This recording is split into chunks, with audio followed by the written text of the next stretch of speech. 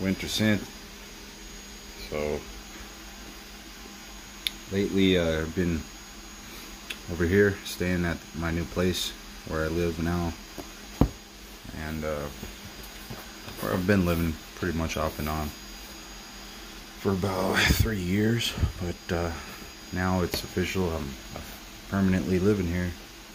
You know, I haven't been over to my mom's house in a couple months to live there or anything, but I know that she always tells me I always have a home there, so you know, that's really kind of my mom. She's a very special lady.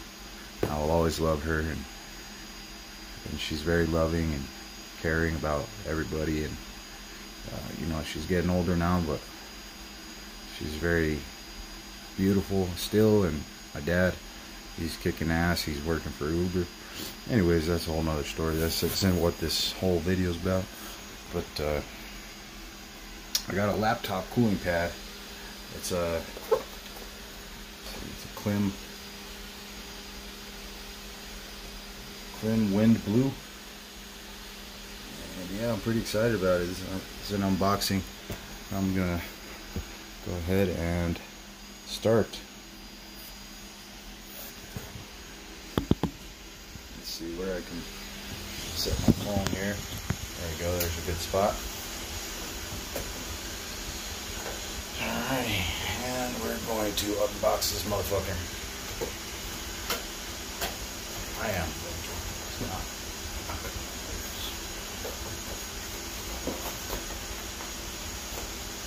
It opens right up. Really easy.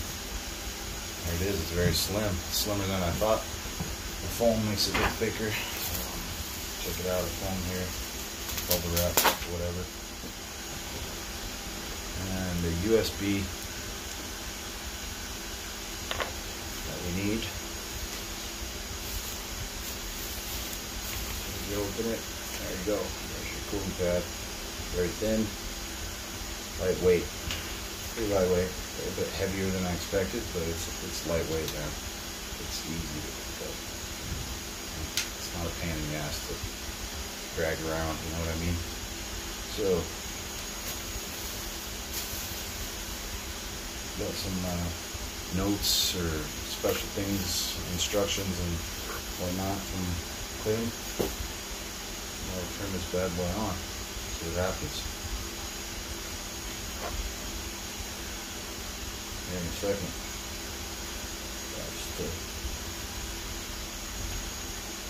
Just see what's new with this. I've never had one of these, and I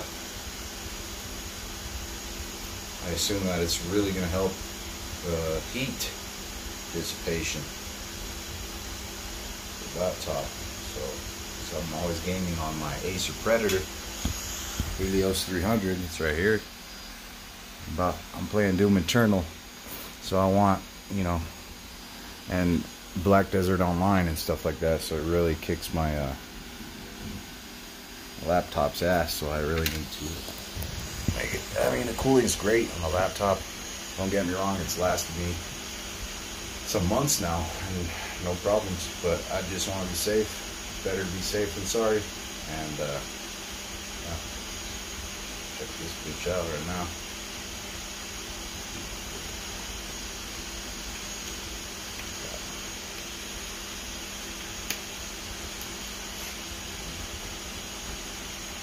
Well, you know what? I'm actually going to plug it in on the left side.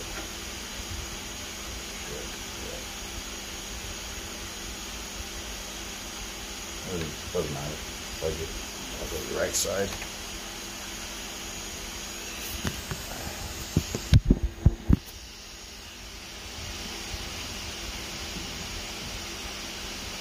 Take this bad boy to the impact.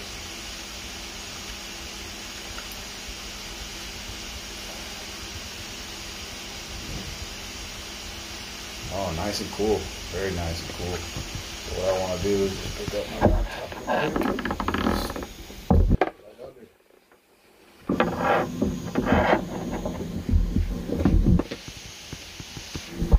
This should be interesting. See how interesting it gets for gaming.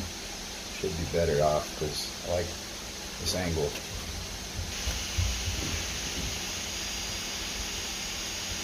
I'm gonna go ahead and pop open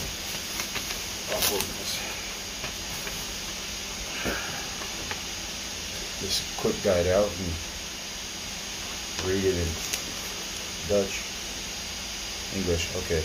Place the cooler on a flat surface. Lift the rear feet and frontal support tabs, which I did. Place your laptop on the cooler. Connect the USB cable to both devices. Use the dials to activate each set of fans. And actually, I don't have to use the dials because they're already on. Each set of fans is already on. So, let's see how good this works. This is a nice little device here. Got an accessory here. I'm going to scoot it back a bit. Yeah, this works.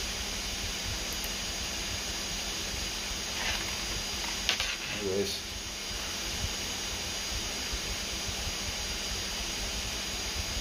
Looks like my FPS is right where it needs to be, about 70 FPS in Doom Eternal, ultra settings.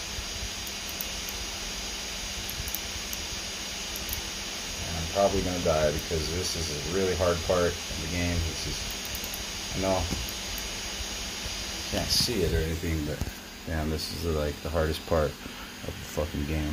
It's the cultist base. The Mancubus part, you start out right here, the Mancubus fucking jumps at right there, starts shooting you, you're getting shot, you got it fucking, yeah, it gets crazy, man. So cheers, Doom Eternal, 10 out of 10. So far I've been through quite a few chapters. I'm going to continue. I'm going to try to beat this fucking Mancubus part. I got to do something about this unibrow that's forming already and shit. Now I gotta shave, shit, and shower. Alright, later.